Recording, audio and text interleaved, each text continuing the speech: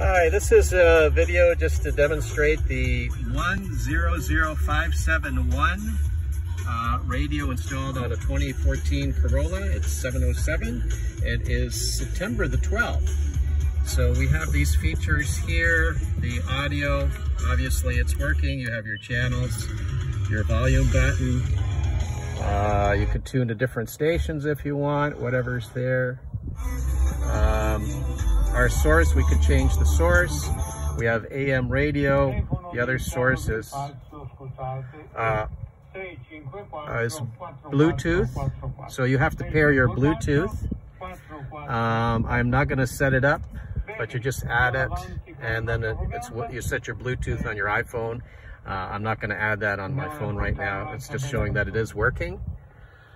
And obviously you do have your CD USB. And yeah, we could just show that everything is fully functional here. And again, the issue is with the other radio, if you could pass that to me, is we're having a boot loop error, and your boot loop errors are happening on these. Okay, Patrick, 100149.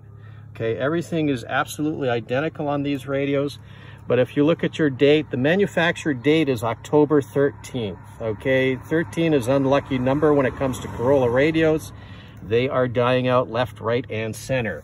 This is a 2016, and I'll send you a photo of that, and that's the upgraded model, 100571. And unfortunately, Corolla has not issued a recall yet. And I don't think they will, because it'll be a recall worldwide.